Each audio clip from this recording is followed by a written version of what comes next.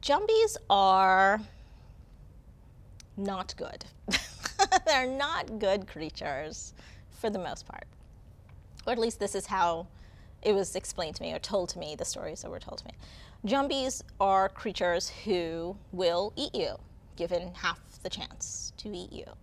And so growing up, you had to know all the different ways that you could protect yourself from a jumbie so that you wouldn't get dragged off. Of course, we know what that's about. As adults, you tell these stories to children so that they stay where they're supposed to stay. You know, that's really the whole purpose behind them. But of course, as a little kid, you're thinking your eyes are giant, you know, you're looking around, you're like ready with all of your, you know, various accoutrements to make sure that, you know, no jumbie gets you tonight, you know. And I was fairly certain that there were people in my life who I really thought were jumbies.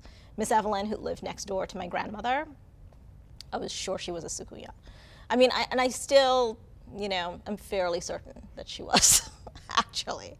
So there's all of these different kinds of creatures. And so jumbies are sort of a catch-all name for a bunch of different creatures. They're sukuya, lagahu, duen, laja bless, there's papabois, there's mamachlo. And those are just the ones that we talk about mostly in Trinidad and Tobago. Now, throughout the Caribbean and in South America, there are other types of jumbies. They may not be called jumbies, they might be called duppies, they might be called other things, but they're all part of the same type of story. And they are all fairly menacing, some to less degrees than others. Some are helpful. I actually recently found out that some of the ones that they talk about in Haiti are really quite benevolent. That's not my experience. As far as I know, they're just going to eat you. There's a whole bunch of different ones, and they all have different things that they do. They all have different physical features, and they all have different ways that they can be repelled if you need to repel one.